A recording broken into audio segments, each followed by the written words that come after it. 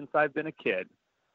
I've mowed lawns in a Speedo, went to romantic dinners in a Speedo, and ran around my entire downtown or cities in Speedos. Mesdames et messieurs, the greatest festival of our contemporary society, the Olympic Games, is about to begin. This is going to be close. Oh! You can do it! You can do it! Brilliant, brilliant, brilliant! But that is an Olympic champion. Ready? Hello and welcome to another episode of Olympic Fever. I am your host, Jill Jarris, joined as always by my lovely co-host, Allison Brown. Allison, hello, how are you today? I'm doing okay. How are you doing? I'm doing well. We are back in the water today. I'm really excited. I know. But we're talking water polo today, and we're talking with Tony Azevedo, who is legendary in the sport. He's been a 5-time Olympian for the United States, and he was really interesting. Yes. And I learned so much more about water polo than I ever knew. And then we have some other huge news that happened this week. Oh my gosh. I know. Hit my email at end of day. And I just went, what? I know. USOC decertified USA Gymnastics. And yeah. Do you want to talk about that first? Yeah, let's just get the breaking news out of the way. Okay. So what does that actually mean? Was my question. What does it mean to be decertified? I was kind of confused. And what was particularly amusing to me was I used to be a member of USA Gymnastics and I really didn't even know what it did. But it not only picks the national team and manages all those issues, but they're the organization that accredits all the gyms, all the coaches. You got to be a member to compete at any level. And now the USOC is saying, U.S. Gymnastics, you are such a disaster that we are shutting you down. Which is crazy because it's big. Yeah, it's really unprecedented. They've done it to USA Handball and USA Judo, much, much smaller sports, much smaller organizations. I think I read that USA Gymnastics has 250,000 members. Wow. And over 3,000 gyms so this is big, and this all stems from the Larry Nassar sex abuse scandal and what a mess they made of that and how they're not protecting their athletes. So I don't quite know what's going to happen, but the USOC is not playing. No, they aren't. Man, it was incredible. And it's interesting that they waited until after the World Gymnastics Championships, the World Artistic Gymnastics Championships, because I understand trampoline is still coming up. Yeah, but let's be serious. How many reporters are going to be at the trampoline competition? And what's so crazy is, Simone Biles, historic world champion. Right, because she came away with another all-around title. And now she has a world medal in every discipline. Okay, and she matches Svetlana Khorkina? Sorry. Yeah. Yes. That's okay. I was trying to get the good there. I know. Svetlana Khorkina. And Svetlana has 20 medals, right? And so Simone also matched that 20 medal, but at Worlds, at Worlds. We're not talking about any other competition, but that is an amazing feat. And, she shows no signs of stopping. And she did it while battling a kidney stone, which was also crazy. So Worlds was great this year. There were so many really exciting stories, but USOC was very smart to wait because all the gymnasts, all they would have been asked about was this. Right. And I would imagine that many competitors don't necessarily know the inner workings all that well. Well, I think the big difference is you've got people like Aly Raisman and Simone Biles who are not peaking at 17 years old anymore. Right. These girls are sticking around for more than one Olympics. They're seeing the workings over a longer period of time. The Carolis are gone. So that whole sort of cabal has disappeared. Right. So I think we're seeing the cracks that have existed for a very long time. And hopefully this will be good for the sport. I mean, you went to nationals and you were commenting how there were no sponsors. There were no, right, excitement as compared to your experience at the skating nationals. And I think that's all because the USAG is a disaster and has been for a long time. So I think the USOC has the gymnasts at heart, and it'll be interesting. I mean, They got 2 years, not quite, a year and a half until Tokyo to get their act together. Right. So I mean, it gives them hopefully enough time to build something, or hope. I'm really curious because obviously USA, the sport is so popular. I don't think.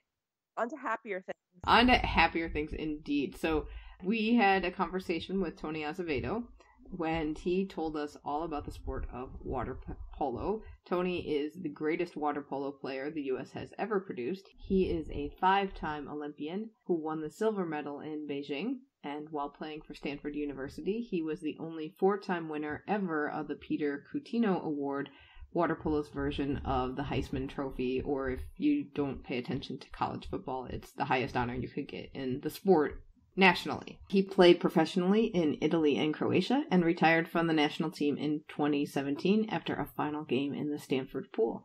We talked with Tony about the sport and his career, so sit back and take a listen. Let's start off with the game itself. So water polo is 2 teams of 6-on-6? Yeah, 2 teams, 7-on-7, 6 field players. 7 and a goalie. Okay. And in the field players, you have different positions, right? There's attackers, there's centers, there's defenders, correct? That's right. I think the easiest way to describe it would be basketball. You have a center who's your big guy, and you have a center defender. See, in basketball, the center is also defends the center, but in water polo, the center, then there's a center defender. And then just like basketball, how there's attackers who drive toward the cage or run picks to get open and get to the basket, the drivers do the same. They run picks to end up getting open to the goal to shoot and score or shoot from outside. I was watching a video of you before we got on the line, and in one of them you say water polo athletes are the quickest, strongest, smartest, best conditioned, and also mentally unstable. Man, what kind of crazy do you have to be? My 5 Olympics, I went through a whole. Let me think on that one. Well, look, the reason I'm passionate about the sport so much is because, I can remember going into the first Olympics and walking in there with the NBA, dream team. And everyone on our team was so obsessed with taking pictures with every single athlete in the Olympics. And me too, I'm 18 years old. And I remember our captain telling us, you guys, we work harder, we get paid less, we're more passionate. Like, it's great to see these guys, but have pride in your sport. And then going overseas and seeing how famous water polo players are in countries like Serbia and Croatia and Hungary really gave me this sense of pride. And when I go back and saying we're the quickest, I think every sport has their strengths, but the fact that we're training an hour and a half in the gym because you got to be strong. Then you got to swim. And in a lot of senses, we swim more than a swimmer does. Then on top of the lifting and the swimming, you have about 4 hours of tactical training where you're shooting, where you're working on legs, which is a whole other aspect of our game. And now all of that comes to all the million tactics that come to your mind and the pressures, really just like any sport. And probably the instability comes from the fact that we're always in Speedos no matter where we are on a beach. And we're just very happy-go-lucky guys. I think like every sport has its own, like it takes a certain kind of crazy to do any sport. But it's fun to hear what kind of people are drawn to water polo. I always said I got in the 2004 Olympics, they did like a survey of who the fans' favorite athletes they interacted with, right? And a lady came up to me and she said, water polo won. This is 2004 in Greece. She's like, why do you think? And I go, well, since I've been a kid, I've mowed lawns in a Speedo, went to romantic dinners in a Speedo, and ran around my entire downtown or cities in Speedos. So there's some level of comfort that we have that I think people relate to compared to, a lot of other athletes where they're maybe have a little more of an ego than we do. Okay. We're both trying to process that one. I know. We're both like, okay, now where do we go with this from here? But, okay. One of the questions I had about watching the sport, you've got these green and red lines that they kind of shoot across the pool. What do those stand for? So there's a 2-meter line and a 5-meter line. Is that what you're talking about? Yes. So a 5-meter line is basically where the penalty shot takes place, but also the area where you can get a foul, and after a foul, you can shoot the ball. I don't know if any other sport has that, but basically, if you're fouled inside, then you have to pass the ball. If you're fouled outside, you can pick it up immediately and shoot if you want, or not. You can pass it. Does that make sense for the 5-meter? Not really, but okay. Jill's smarter than I am, so let's just go with that one. And then the 2-meter, think of it like soccer, where you have an offside, where a player can't go within those 2 meters on offense unless the ball's in there with them. Okay. So it's like in hockey where you've got the area in front of the goalie that you can't be. Yeah, sure. Exactly. So unless you have the ball, you can't go in. So you see it in soccer, like the guy's open, has the ball, but he was inside the last player. Well, ours is inside right. the 2. The ball has to be in the 2, inside of that 2-meter line in order for you to go in there. Okay. On an offensive. Yeah. Okay. And the ball itself is I mean, when I see you hold it, you can get from one side to the other with like your pinky and your thumb, and then you use the middle 3 fingers to kind of guide it. Do you have really big hands, or is it a smallish ball? It's, I'll probably, a lot of guys in our sport have enormous hands where they could palm it like a baseball, but I'd say on average, you're just doing your pinky and your thumb, and it's just, the more you play with the ball, the more comfortable it is.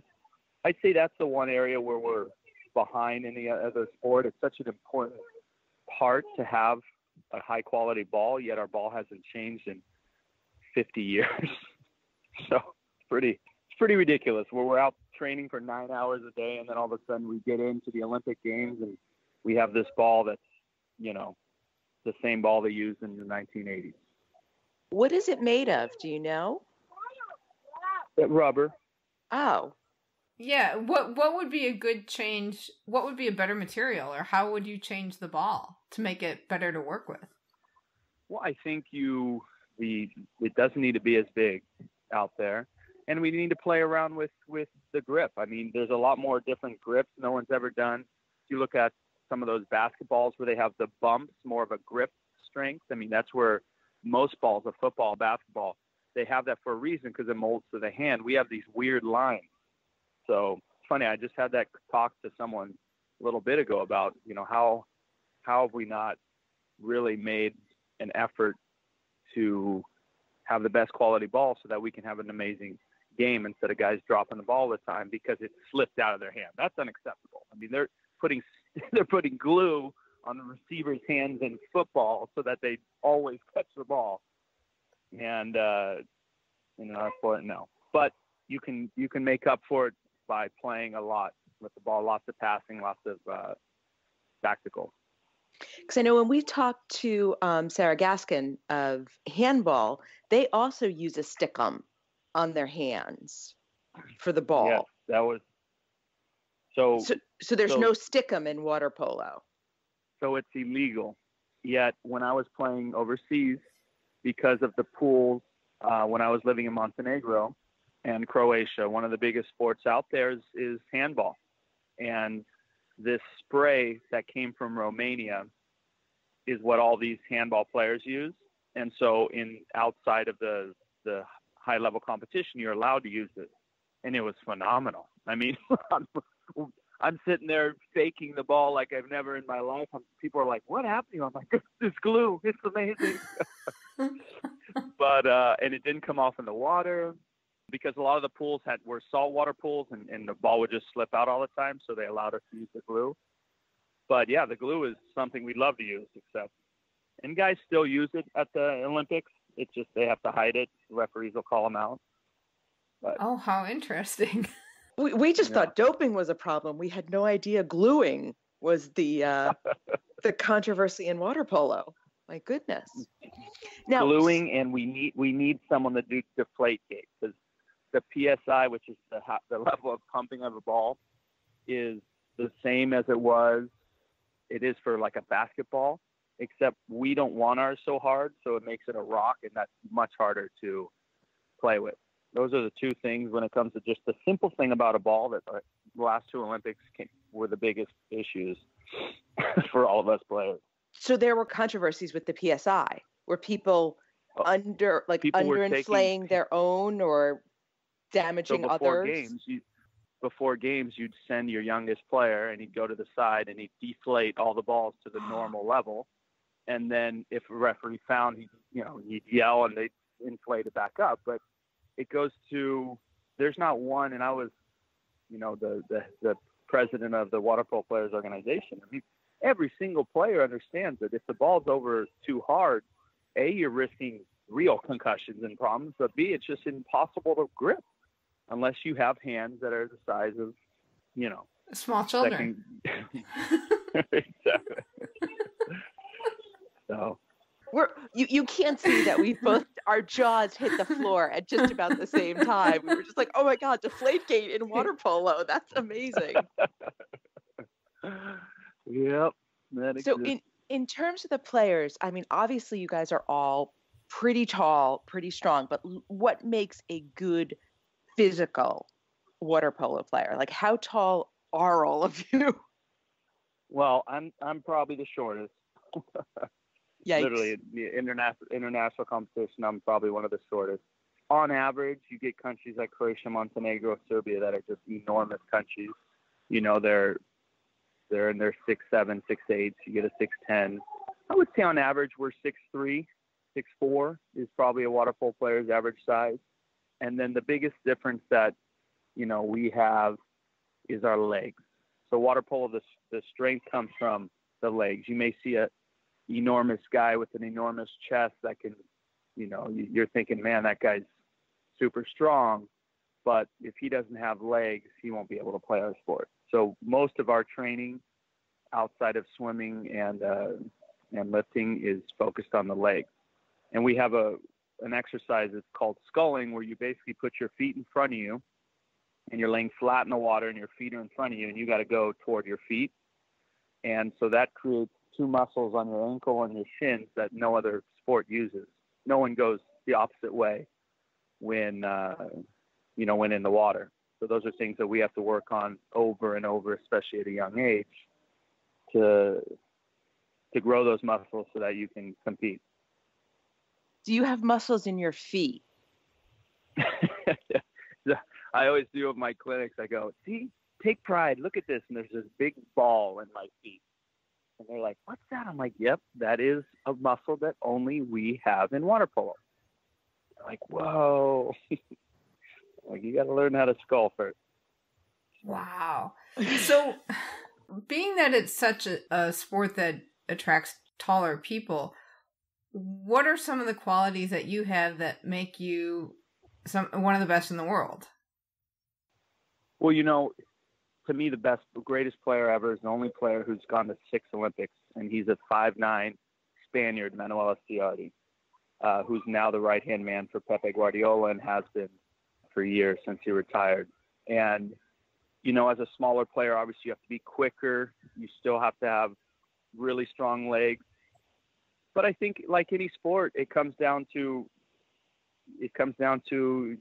your smarts, you know. And I took pride my whole entire life. Something that my dad always says is emotional intelligence, which I really took pride in every practice.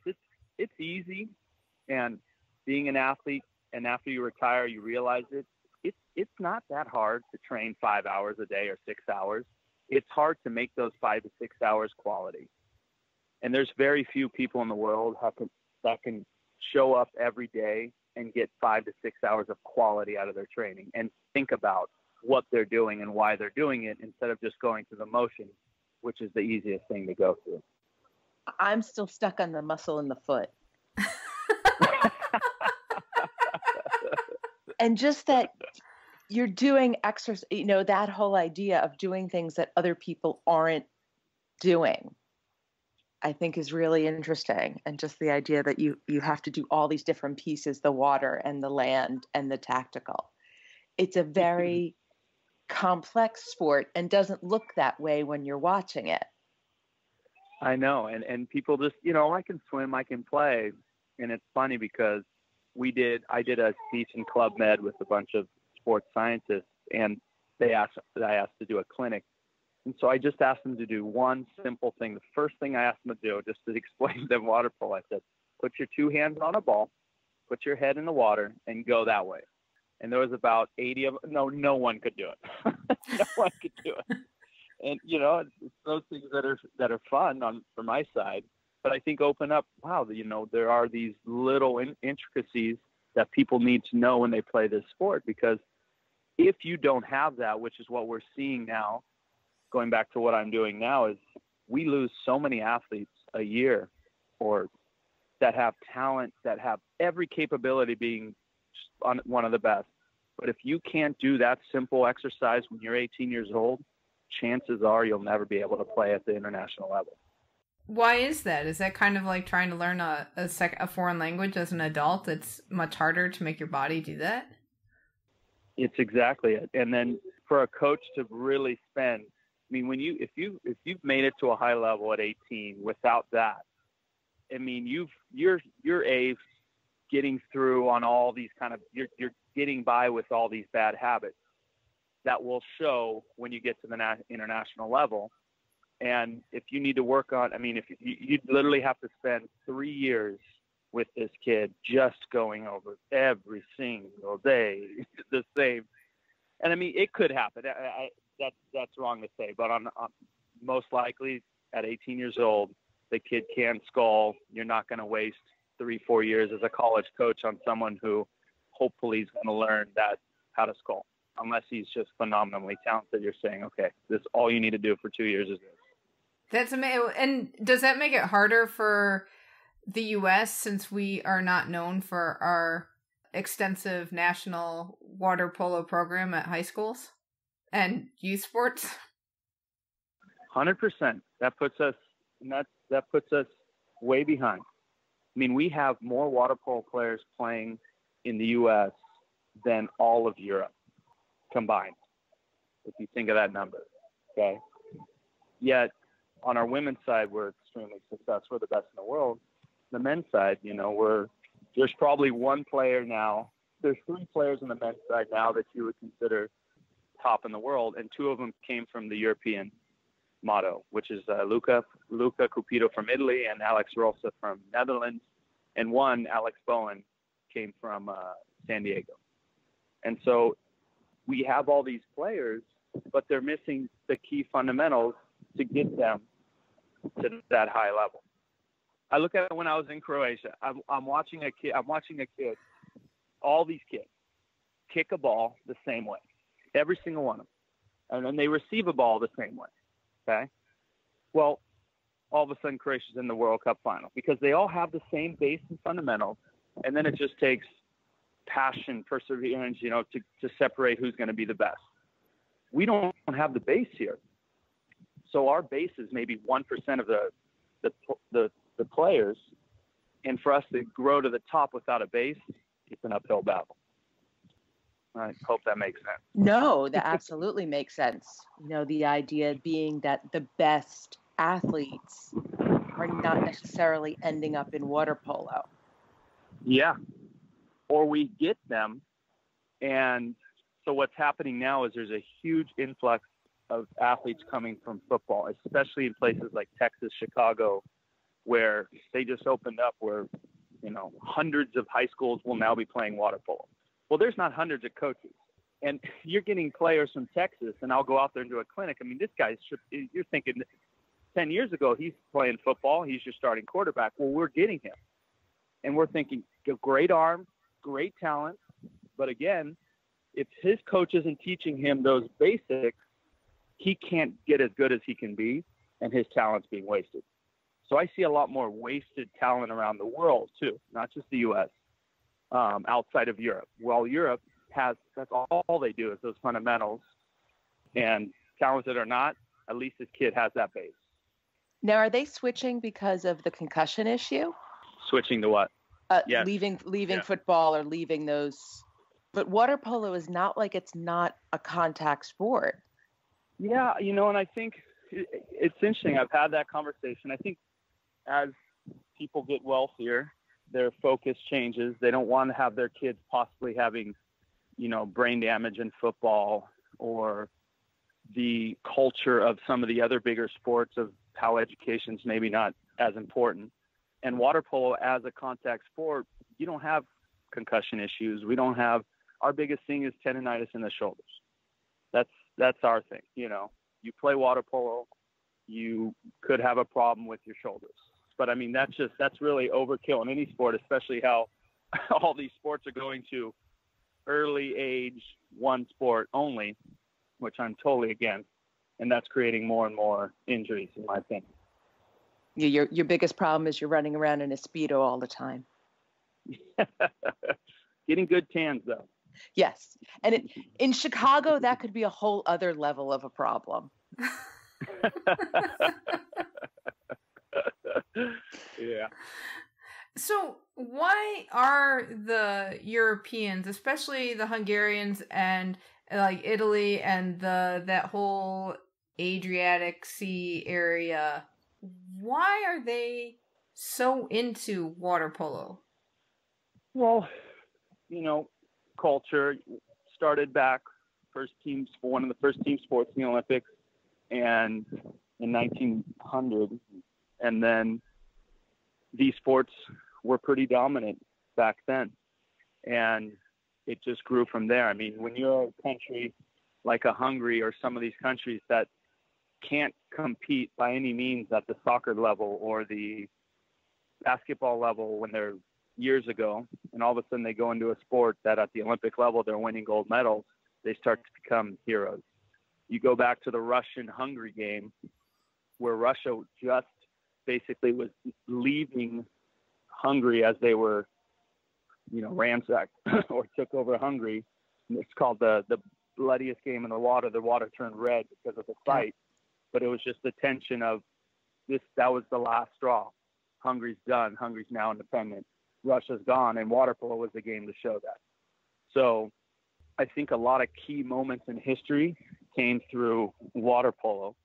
It became popular. You go over there, you're on TV, everyone knows who you are. I mean, I'm here, everyone's like, what the hell is that guy doing? And you go over there, and I remember going to dinner one night, and the next morning in the newspaper it says, "The American loves our wine." I'm in Croatia.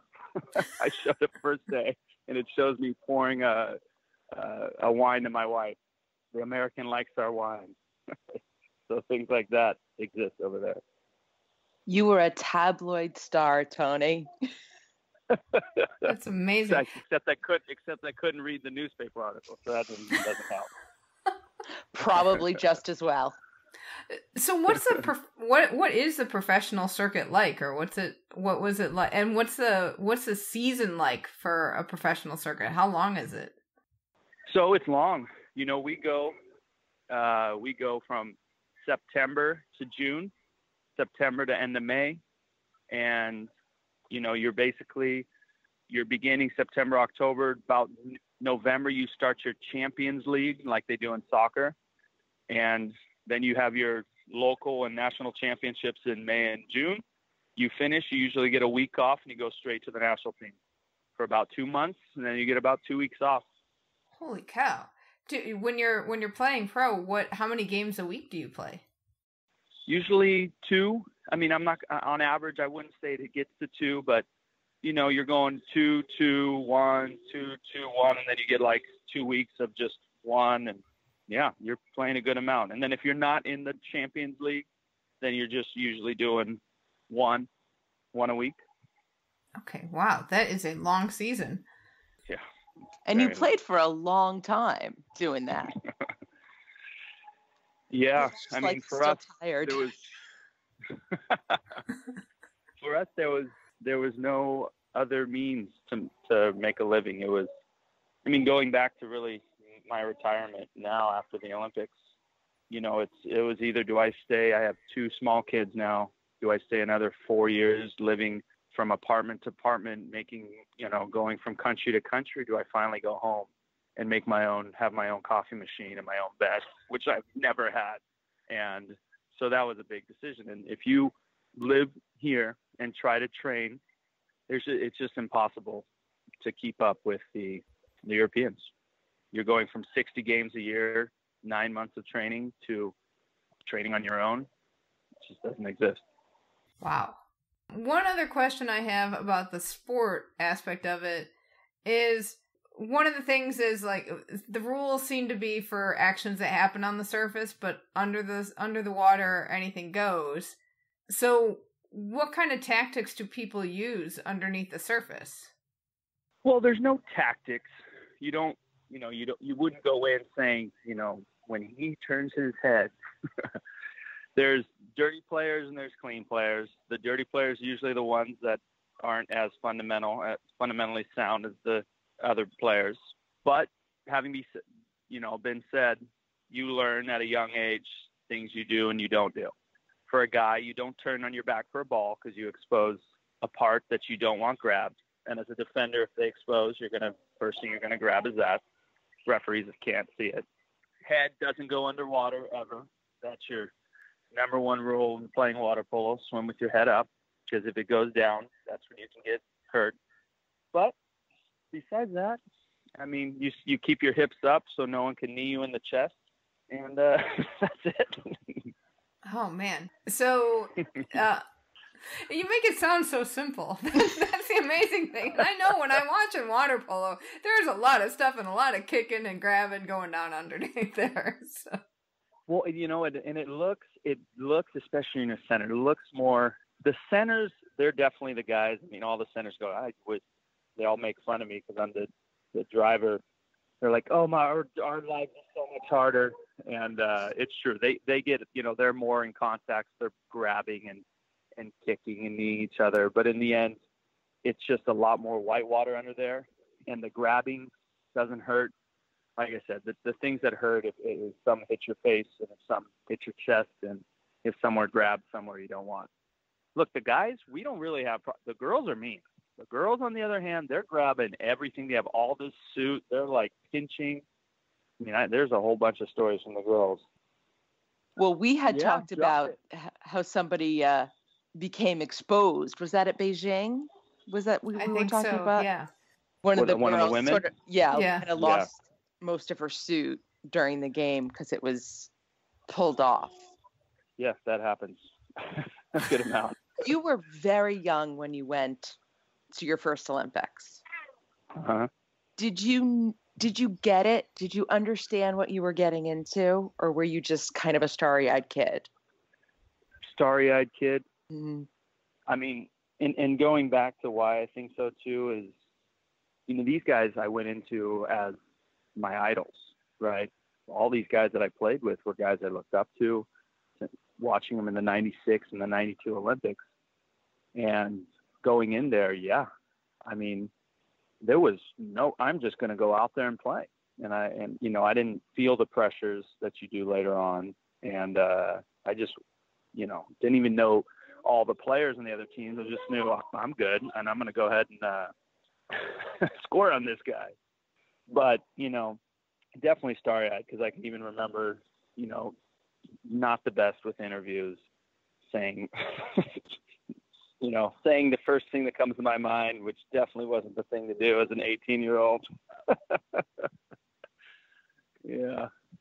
So young, starry-eyed but that's how you learn.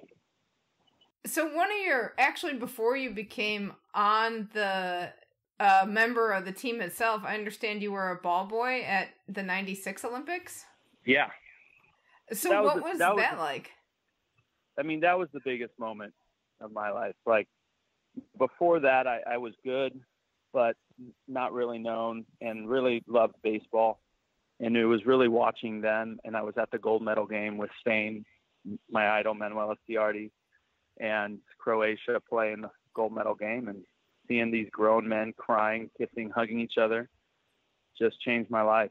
And my idea of representing, you know, a baseball team in a city, or representing a high school, college team in a city, compared to representing your entire country, there was nothing that I was, no comparison. And so that's when I really changed, and I sat down with my dad and another coach and said, what do I have to do to go to the next Olympics? And at that point they were like, well, you're short, and you're fat, and you're slow. So I lifted, I swam, I lost weight, and slowly and surely 4 years later, I made my first Olympics. I think you went through puberty. I mean, you were a baby. You were a baby. I mean, you know, I think about a 14-year-old kid making that decision. There's a lot that has to happen. To have that mindset so young is amazing to me. Thank you. And it goes back to me a lot. It was just, you know, my dad took me to the practice. I knew of water polo. I loved it, but I loved baseball. I played a lot of other sports, but I was never pushed. And when I wanted it, that's when I decided, you know, it was all me. And I kind of set my little goals and just did everything to accomplish it, you know. 5 Olympic Games, obviously lots of memories, and like up and down in terms of results. 2008, you got the silver, which was probably a highlight. But when you think about all of them together, like, what are some of the highlights of those games? You know, obviously 2000, kidding me, first Olympics, Australia, just phenomenal. And playing as well as I did was great. And then you move into 2004. We don't go walk to opening ceremonies because we played Croatia, who is number one in the world. First game, and with no time remaining, I score the winning goal to beat the number one team in the world, which started us off. You know, I get goosebumps about that moment. And then we lost to our rivals, Serbia. And let's see, obviously 2008, beating Serbia for the first time in like 8 years to get to that gold medal game. And then, you know, I'd say Rio, going into playing where I was born in front of all of the family that I didn't even know I had, and who were never able to see me on TV or watch me play. And I'd finally learned Portuguese, so I was able to do interviews in Portuguese. And to me, that was really special as well. Result wasn't there, but same time, it was a different team. We were the youngest in the world by far. And, you know, it's a game of one mistake leads to another, and we made a big mistake in the Croatia game when we were winning, and I think that kind of set the tone. So first Olympics, you were obviously very young. Last Olympics, 16 years later, you were the captain. You were certainly the senior player on the team. What kinds of things were you telling the kids on the team in terms of handling the Olympic environment? I mean, the things that, you know, all those meetings with the USOC tries to teach us, you know, don't get overwhelmed. Don't eat everything you can in the village. Don't become starstruck and running around and taking pictures with everyone. I think it was just more teaching them to take pride, because the way I look at it is, you know, I wanted to have an impact on every player, and especially toward the future, if there's a way that I could help change how they look on their sport. And so a lot of it was just, look, we've worked so hard to get here. Let's not lose our focus. You know, my biggest, I would say, trait was people probably hated me in practice because I pushed people to the edge because I wanted to see them crack. Because if they're cracking in a practice, then you know how they're going to react in a game. And then it was easier to help and work with them. So when it comes to the Olympics, it's just keeping everyone calm, knowing that we train harder than everyone out there. We're pushing ourselves every day in practice, have confidence, and just, trying to have them enjoy, but yet stay focused. And that's a tough thing for for anyone, but for a group of young kids too. It's got to be tough. What do you think about the future of the national team? Well, you know, I think that, like I said, our women are still the best in the world, which is phenomenal. Adam's done a great job taking over from Guy Baker, and Maggie and our girls are just phenomenal. I mean, they're just pole rats and, you know, years ahead. On the men's side, I think we have to take a deep look, you know, and kind of understand who are we? Who is the United States of America in water polo? And do everything you can to create that culture worldwide or nationally. And talent-wise, I'm telling you, that last team I've never had sat there and seen more talent. But I think a lot of it comes down to a culture that needs to change, or a culture that needs to be put in place. We're a team that can beat the best team in the world, but that can lose to the last place team. That's where we are now. So when we can get that consistency. And get also another big issue for us is, you know, you're asking guys, when I was playing, the salaries were very good in Europe. You're asking guys who are graduating from schools like Stanford, Princeton, USC, UCLA, Cal, to go live in a country that may pay you what would be minimum wage here. And then you come home and, you know, we all know that the NGBs and the governing bodies and USOC can only help so much.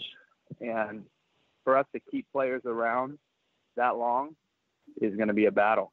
And especially if these guys aren't going overseas and they're going to start training at home alone. So unless we can figure out a way to supplement their income, get them sponsorships, or create a professional league here, it's going to always be an uphill battle for us. Well, and one of the things you're doing is putting together an aquatic games, correct? Yeah. So for the last 2 years, we've done an aquatic games, which is just an international kind of water polo tournament where I'm focused on nutrition, education, a lot of things that, you know, we tend to lose sight on nowadays with all these tournaments and things going on. And we're trying to involve swimming and other aquatic sports, and just kind of, you know, create an environment that kids can get inspired and maybe learn some vital things. We spend so much money on these camps and these clubs, and we're not spending enough time. You know, we put our kids into sports because they teach you amazing lessons, not because, you know, I know we all want our kid to be an NBA star, but, you know, initially it's a great learning experience. Kids playing sports, learning failure, learning how to deal with, you know, adversity. And sometimes we lose sight. So I'm trying to make sure we cover all ends. And then you also have an app for water polo as well, right? Yeah. So probably it's out now, but probably in a month or two, we will be releasing. So myself and Maggie Steffens, the best women's water polo player in the world, have partnered. And basically, we are trying to bring technology into water polo, bring more in, you know, high-end videos teaching specific ways how to scull, how to egg beater, so that all the coaches all over the country can say, oh, I need to work on this, and we can start working on that base of fundamentals I talked about. Then we have a scoring app, which a kid can start, or a parent can start updating all their kids' scores and you're starting to see all their percentages, and they can look at it a more analytical way. And then eventually we have a lot more ideas as to how we can bring technology into the sport. And just crazy the way the world's going in sports with technology. And we just felt that if there was two people to do it, it'd be me and Maggie. So, very cool. And that's called 6-8 Sports. All right, Tony, thank you so much for your time. We really appreciate you sharing your experiences with us. Great to talk to you too. Great. Thanks so much. Appreciate it. Thank you so much, Tony. You can find Tony online at tonyazevedo.com and follow him on Twitter at waterpolotony. On Facebook, he's facebook.com/Tony Azevedo USA. On Insta, he is Tony Azevedo 8. That's the number 8. And then you can check out his new company, 6-8 Sports, at www.6-8sports.com. And we will have links to all of those in the show notes. Dude, I did not know how hard water polo was. It was like when we talked with him, when he talked about sculling, let me back up, because we got a lot of questions from people like, ask about the egg beaters, ask about, and treading in the water all the time. And I didn't realize there were like multiple versions of treading in the water, because when he talked about sculling, it was like, what is this? And once we got off the phone, I immediately went to the YouTubes and was like, oh my gosh, sculling is like egg beaters horizontally, basically. You know, it was crazy when you see their feet move. Oh my gosh. Okay, so after we got off the phone with him, I then began to stare at my own feet to figure out where the muscles could possibly be in one's feet. And so I really want to see a water polo player's feet in person now. I know. Annie Leibovitz, where are you with your Olympian images, right? I know. I'm glad we didn't meet him in person, because I would have been creepy. I was already a little bit. I was a little bit like the grandmother who asks your boyfriend inappropriate questions when we were talking, and some of that will be in bonus material. So thankfully, I wasn't like, ooh, can I see your feet? And one thing he did mention that I did want to mention was the blood in the water match, which we know, you and I know, that I'm totally obsessed with. Oh, yeah. Yeah. Okay. So I just wanted to put it in context. So it is probably the most famous Olympic water polo match ever. It was USSR versus Hungary in the semifinals in Melbourne in 1956. And it was, in context, there was a student uprising in Hungary, or started as a student uprising, spread throughout the whole country in October and November of 1956. The Soviet troops move in, put down the uprising very violently. 2,500 Hungarians were killed. Over 200,000 were displaced. And then less than a month later, the Soviet Union and Hungary meet in the pool. And it was crazy. There literally was blood in the water because of an elbow that Ervin Zador took in the eye, and there's a very famous picture of him with the blood running down his face. So the Hungarians eventually won the gold medal, but I want somebody to write a book about this match, and nobody's written a book yet. Put it on the list. But it is like, we have in the U.S. the Miracle on Ice. This is like the Miracle in the Pool. It's a kind of a very similar situation. Well, not very similar, because we weren't being invaded and, right, being displaced and having a lot of killing. But, there's still that tension. But yeah, this was a huge deal. And it's so interesting how sport reflects and can kind of absorb what people feel in real life. And it's an outlet for those emotions and a way to channel what you feel about a particular situation that might be not related at all, but you kind of act it out in sport. Right. And yeah, it is really interesting to read about this match. And I think there's probably a movie about it, isn't there? Because there's something on YouTube. There's got to be a Hungarian movie about this. There doesn't seem to be. There's some sort of pieces of like when people talk about the 1956 Hungarian Revolution, there'll be like a little section on this, but there doesn't seem to be one on just this, just the blood and the water match. And so this is so right for movie making. Because all the men were these, we talk about the water polo men having beautiful Adonis bodies. So you can put, handsome men. There's got to be some girlfriend that was involved. You can have the love interest. And Ervin Zador did a lot of interviews later in his life because I believe he eventually moved to the United States. So it's there. So, I mean, Hollywood, come on. I want the book and the movie. All right, we'll work on it. Have our own little production company. And speaking of movies, before we forget, Boys in the Boat. Oh, that's right. Movie. That's right. That was really exciting to see. So on our Facebook page, and I hope people do this in Twitter. Facebook group. It's our Facebook group. Yeah, I want some dream casting. I want people to tell me, You know who I thought about? I thought about the boat maker. I wonder if Jude Law would be good for that. Oh, I like that. See, I haven't come up with any dream casting because I'm really bad at that. Right, and I'm not sure of who the hunky young stars are these days. I know. I don't know anything. I'm like, oh, is Sylvester Stallone still around? I'm like, I have no clue. I can't tell you the last movie I saw, so... Well, yeah, get on our Facebook group or tweet at us and let us know who you would cast in the Boys in the Boat movie. Absolutely. On that note, I think we don't have any other updates for this week. All right. Thank you, everyone, for listening. We will catch you back here with more Olympic stories next week. And in the meantime, keep the flame alive. Stay in touch. Email us at olympfever@gmail.com. That's OLYMfever@gmail. You can also leave us a voicemail at 530-763-3837. That's 530-70-FEVER. We're on Twitter at OlymFever, and you can join in the conversation at our Facebook group, Olympic Fever Podcast. Thanks again for listening, and until next time, keep the flame alive. I'm still stuck on the muscle in the foot.